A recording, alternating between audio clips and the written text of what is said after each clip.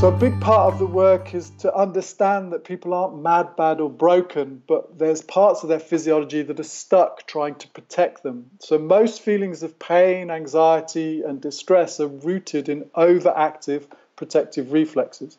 So there's an education model. That bit is really important. If people understand that it's your body trying to protect you, but it's got too good at generating these go quick feelings or these disappearing quicklings, that's often a very, very powerful first step.